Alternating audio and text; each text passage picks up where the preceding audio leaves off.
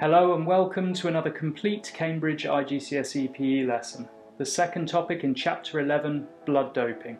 As always, we'll cover absolutely everything you need to know for your exam, and today you need to be able to define the term blood doping and describe how it's carried out, and explain the effects and potential side effects of blood doping techniques. Blood doping, our key term for the lesson, is defined by the World Anti-Doping Agency, or WADA, as the misuse of techniques and/or substances to increase a performer's red blood cell count. There are two ways in which this can be achieved, and the first is through injecting the banned substance erythropoietin, or EPO. EPO is actually a naturally occurring hormone that's released by the kidneys and stimulates the production of red blood cells in the bone marrow. The amount of EPO that we're able to produce ourselves is limited, however, meaning some athletes inject additional artificially produced EPO to further increase their red blood cell concentration. Due to advancements in drug testing, the presence of EPO can now be detected, leading many athletes to use a more complicated and time-consuming alternative, blood transfusions.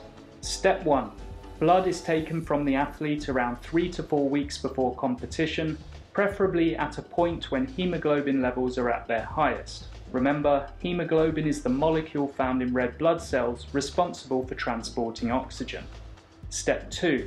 The blood is frozen to maintain these high hemoglobin levels and prevent the cells from dying. Step 3. The body naturally begins to replace the extracted blood, returning the performer's red blood cell count to normal levels. Step 4. 1 or 2 days before competition, the frozen blood is thawed and reintroduced to the performer via a blood transfusion. Having taken on this additional blood, the performer now has a higher red blood cell concentration, allowing them to carry more oxygen than they could before the transfusion. So why do some athletes choose to use these banned techniques despite the risks to their health, reputation and career? Well, we've just established that blood doping serves to increase an athlete's oxygen carrying capacity by raising red blood cell and hemoglobin levels. This means that during competition, more oxygen is transported to the working muscles, leading to an increased rate of aerobic energy production. This is of course beneficial to endurance athletes, including cross-country skiers, triathletes, marathon runners and road cyclists, as it allows them to work at higher intensities for longer periods of time. In addition to improving one's aerobic fitness, doping may also speed up recovery times, as the extra oxygen carried by the blood accelerates the breakdown of lactic acid, helping athletes to pay back their oxygen debt more quickly. Lance Armstrong, the most successful cyclist of all time, was involved in perhaps the most famous blood doping case to date. In 2013, he finally admitted to using a combination of testosterone, anabolic steroids, EPO injections and blood transfusions, which were often self-administered in hotel rooms or in the back of the team's support van. He was subsequently stripped of each of his 7 Tour de France titles. So what about the potential side effects or health risks of blood doping?